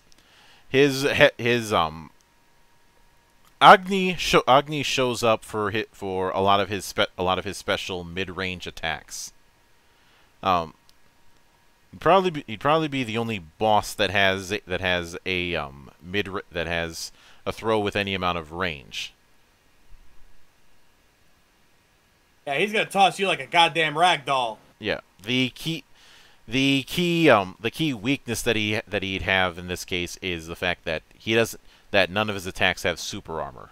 Even his Agni attacks don't. So if you can get in and stun him, then you'll have an advantage.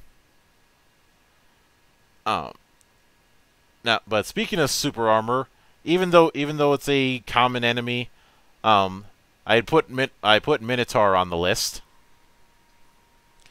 because this is our requisite heavy boy.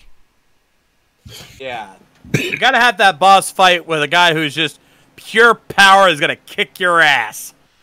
And I would say that all of his hammer attacks do have super armor.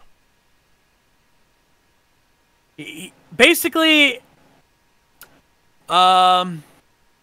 he's basically the Motaro of this game. I think would be a good analogy. Yeah, I can go with that. Oh, obviously not nearly as big. No.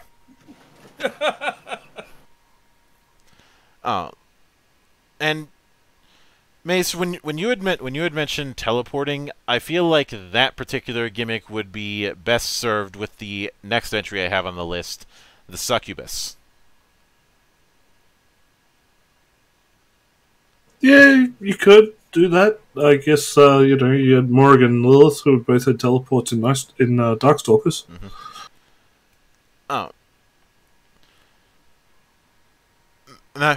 As tempting as it would be to have to be a bit on the nose and have the Succubus use Soul Fist, I'm not doing that.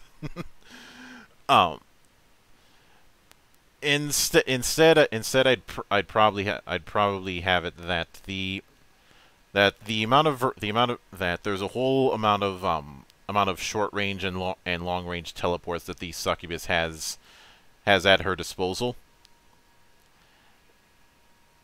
As well as the fact that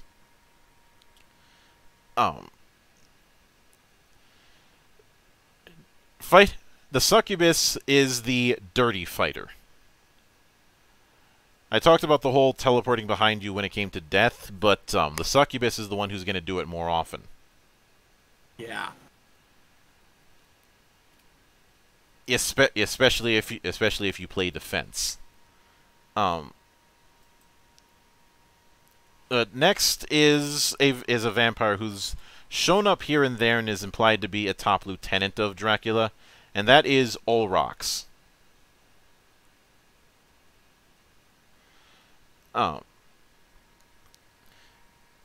When it comes to Olrox, the thing that always strikes me about his design is the amount of reach that he seems to have. I probably would have it that he's got a whole lot of poking.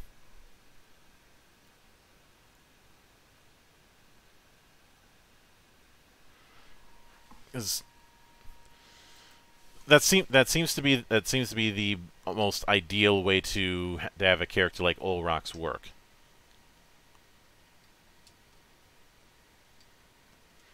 It's a bit tricky because he hasn't shown up all that much, although he's been referenced.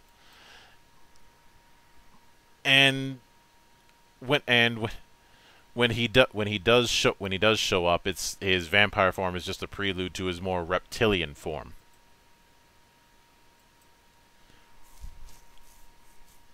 Although maybe you could have Olrox be the knight equivalent to Cornell, just going into a lizard man form instead.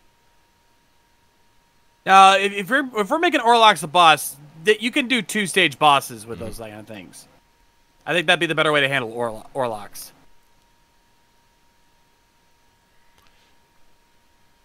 Alright, I can get that. Now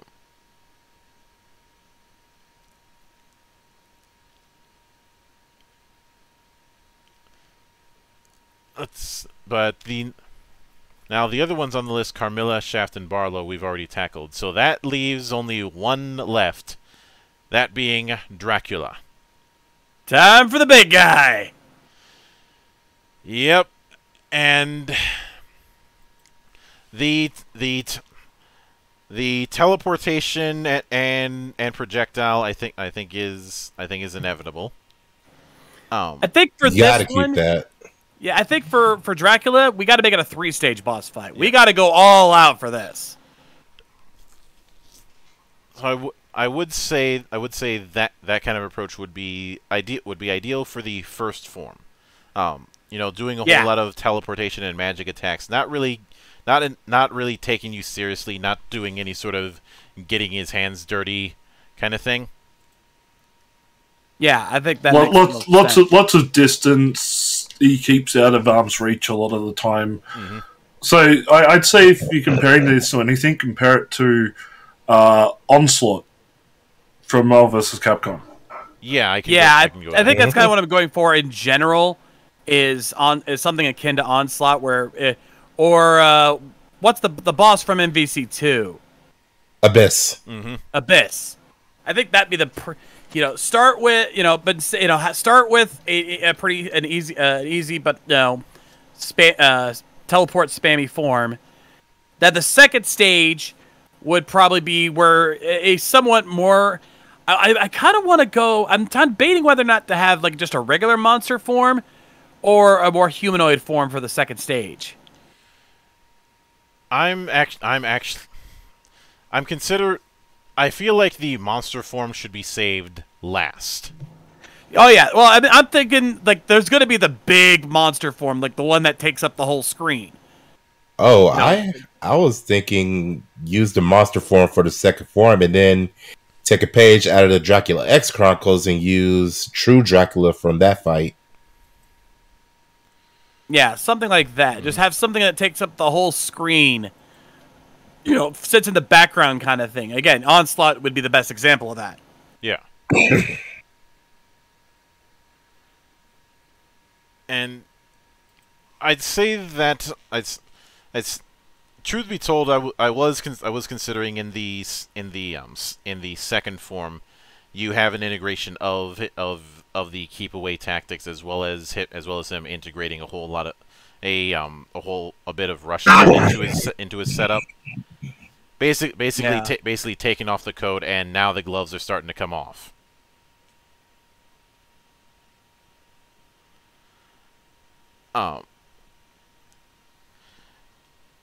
And in the third form, you have a mix of these wide ranged attacks as well as copies of his brief copies of his second form to do close range attacks.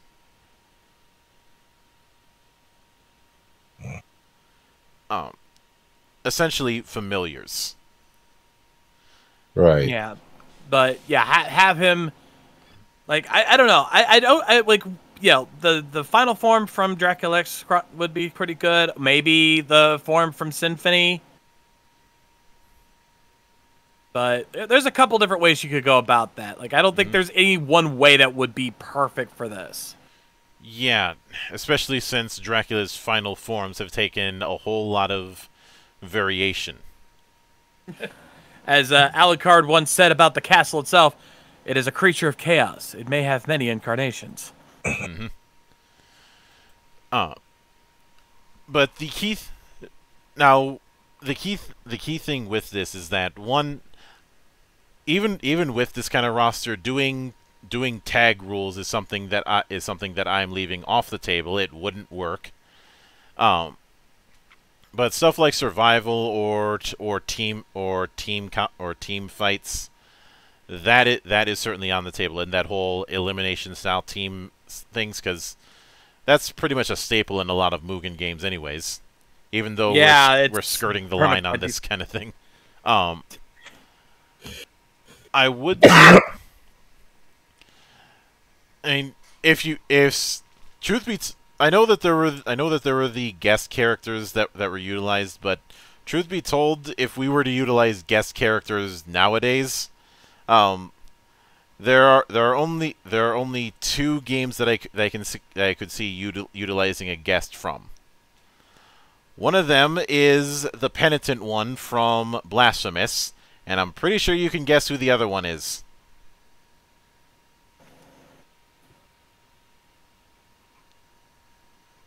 Silence would suggest otherwise. Come on, you've played Bloodstained as much as I have. Yeah, that's true, yeah. Yeah, you kind of... That one I think you could be okay to throw in. I went with those two specifically because, one, they've crossed over. Miriam appeared as a free LC for Blasphemous. And two, they tonally in one form or another they would be the best fit. Now with Miriam it's somewhat obvious. It's made by the same guy who made most of the handheld Castlevania games. It's really his bread and butter. And with the Penitent one, although Blasphemous is significantly harder than Bloodstained, you do have a similar element of Gothic horror. It's just that the Gothic horror takes a very Western Europe religious bent, with a lot of nods to religious architecture from Portugal and Spain. But I'd say that's still within the wheelhouse of Castlevania. Yeah.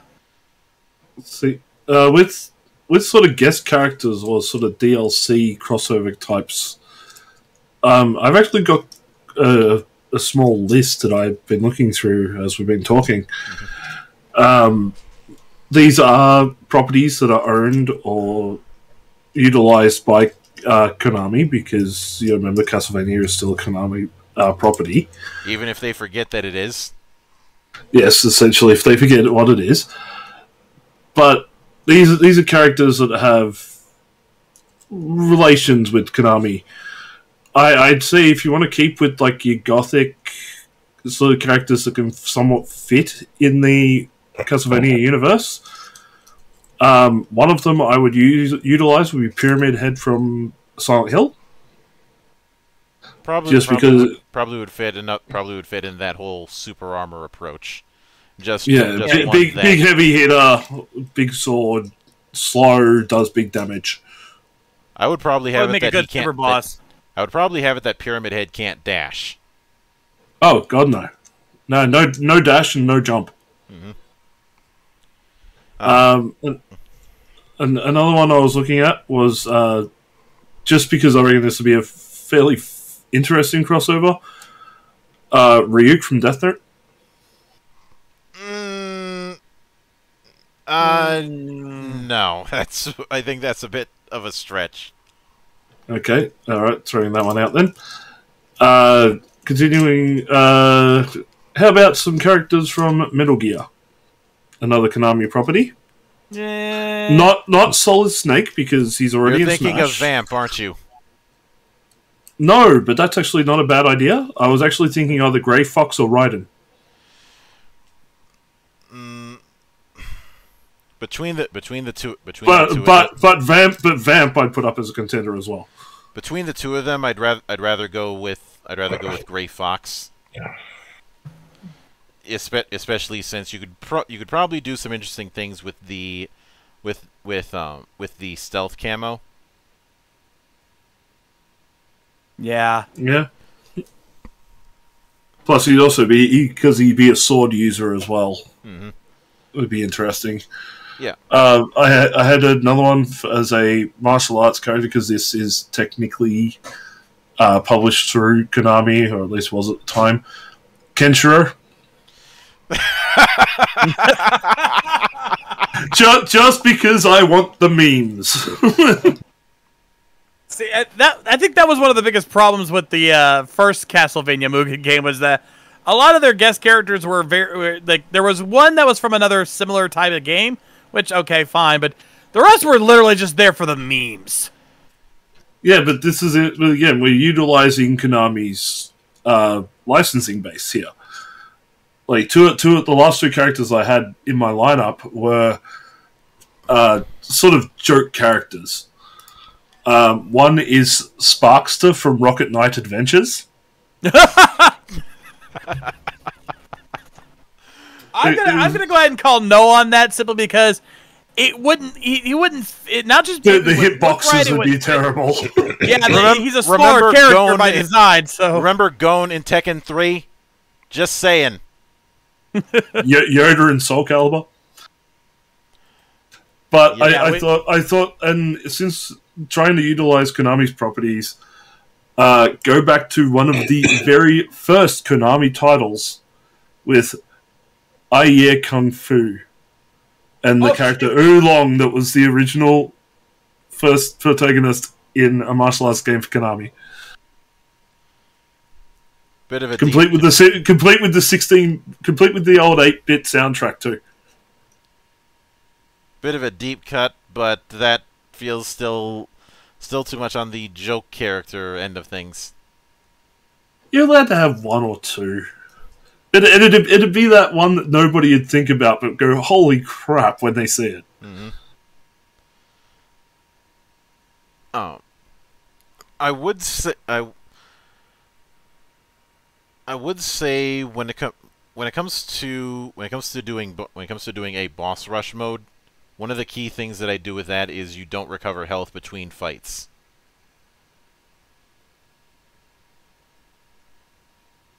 Yeah. I.e., it's far more of a survival. So is it? I was about to say it's more of a survival boss rush than a straight boss rush. I would say that when it comes the trickiest entries are going to be any protagonist that is in the Metroidvania style with an equipment setup, which would include Miriam. I'd actually say the Penitent one would be between the two that I suggested. The Penitent one would be easier to implement because he only uses a sword and some occasional magic. Or miracles, if you prefer, because this is still well. Just look at footage of Blasphemous, and you'll see why I have to make that distinction. Yeah, with Miriam, you're going to have weapons and the shard system to deal with. I do think that some of the interaction, I do think that that she'd probably have the advantage of 8-way projectiles. Like you could use that as her big effect. That would make sense. Kind of have her stand out between her and Soma, since they would be very similar. Yeah. To the point that I almost called Bloodstained the Soma Cruise game that never was.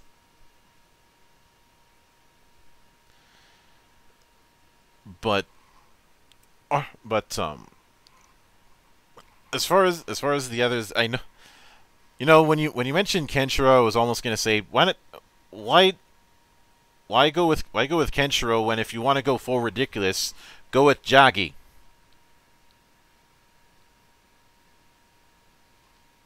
Mainly because I figure the character was more notoriable. Hell, I was going to throw Goemon in there but, What did we just say about low hitboxes? Stretch him out, then. Speak up, I can't hear you from down there.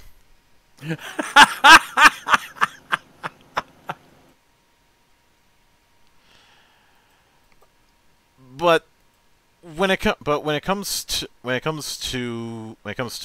I do want to touch on Judgment. I want to make clear, I don't like Judgment. It does a lot of things that annoy me and several things that piss me off. But I do think that on some levels, Judgment gets a bit of overhate. Because I've seen some people act like Judgment is the worst thing to happen to the Castlevania series. We could name worse. Oh yes. I still consider my worst Castlevania experience to be the SNES Dracula X thing. And even that's got some defenses to it. It's got some defenses. It's just that it was trying to turn Rondo of Blood, which was a PC Engine game, into a SNES game. It was dead on arrival. All mainly because the PC-98 didn't really catch on in the States. But a few things have to be made explicitly clear. Castlevania Judgment is not a fighting game in the vein of Street Fighter or Mortal Kombat or King of Fighters. It is a party fighter in the same vein as the Naruto Ultimate Ninja Storm games or Bleach Heat the Soul or any fighting game based on a popular anime. And I'm including the fighting game project that is based on Demon Slayer that's currently in the works. Because if you want more recent examples, you've got that. You have Jump Force. Not exactly setting a strong example using that. Things like Shonen Jump All Stars. Several of the One Piece games. Or things like My Hero One's Justice or One Punch Man, A Hero Nobody Knows. See, I was trying to steer away from those type of titles because they are third-party licensed. So the licensing agreement with that is not through Konami; it's through a third party. I'm bringing those games up because those party fighters are what Castlevania Judgment is trying to be.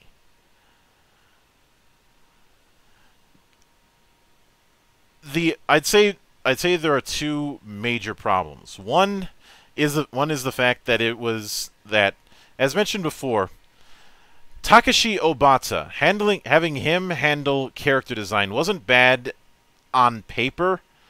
The bad came from a lack of artistic direction. In some cases, you had characters who really worked within his style. Then you have cases like Maria or Death. Or even what he did with Simon Belmont, where he looks way too much like Light. Although I'd say that's a case of bad timing because Death Note was at the peak of its popularity at the time. Yeah, inevitably that was going to happen. But the problem was there wasn't anybody in the art department to tell him, okay, these are the characters you're utilizing. These have been some of the recurring motifs with those characters' designs. So please stick to that as best you can. Yeah, Eric Lecard, I think, would be a perfect example of that. Because what about Eric Lecard ever made it seem like he was a kid? Or even that level of arrogance. Yeah. Well, that's less about the design and more just about the personality. That's Konami's fault. Well, on the person, but I'd say the other major problem, it being on the Wii right at the same time that Nintendo was trying to push really hard to say, look at how awesome our motion controls are, even when you put them in a game where they didn't belong. Yeah, that kind of blew up in everybody's face. Not to mention Konami's. Yeah. I don't think I'll be pushing any buttons when I say that I do not miss motion controls one bit. No, I mean when utilized correctly, they were a lot of fun. But the list of games that actually utilize motion controls correct in a good way, that's including Nintendo, is very short. Yeah, I will admit I have a soft spot for Red Steel 2. But I think that's largely because of the aesthetic it's going for. Instead of trying to be a poor man's Yakuza like the first Red Steel was, they went with this mix of samurai cowboys. Which, as fans of Gonzo stuff, when it comes to Weird West, I wholeheartedly approve of. The problem was balancing issues.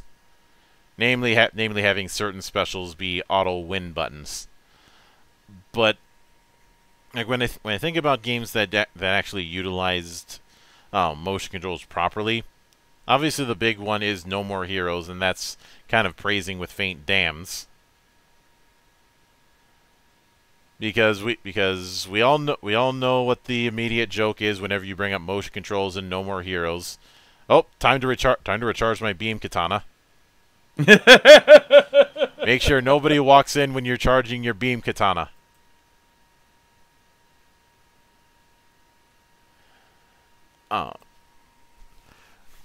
But the reason I wanted to do this kind of thing is the idea of a Castlevania fighter is not a bad idea on paper. And hell, a lot of people balked at the idea of turning Final Fantasy into a fighter, and we saw how well that turned out given how we got 3 games out of it. Yeah. It is very easy to dismiss a game jumping genres as milking, as we saw when Persona 4 Arena came out. But in truth, there's nothing there. As long as it's done properly, there's not as much of an issue. And often, well, I'll probably tackle this sometime in 2022. But recently there was that statement from Square where they tried to claim that the reason Marvel's Avengers failed was because Eidos Montreal was the wrong studio to handle it. Which is technically true, but also wrong. No, the reason it failed was the implementation of trying to do a poor man's Destiny with the Avengers. It was trying to make a games as a service product at a time where people are getting sick of games as a service. Well, there's that too. There's certainly that too, and maybe Marvel's Avengers will be something we tackle in a reconstruction in 2022. I'll think about it when we cross that bridge. But with all that said, this is certainly a fun little experiment in design, and we ended up getting a decent roster out of it in the process. Next week we'll be doing something a bit more in the fan theory end of things, but a sequel to a previous project. Now, as far as what's coming in the next week, now that I am more or less back, it's as good a time as any to get back on the interview grind. I won't be doing one tomorrow, but I will be doing interviews again starting on Tuesday, so that'll be fun. And of course, on the 14th, we'll have a new episode of GeekWatch all ready for you. But until then, on behalf of the good brothers present and not present, my name is Mildra, I am your gaming monk, and join the watch.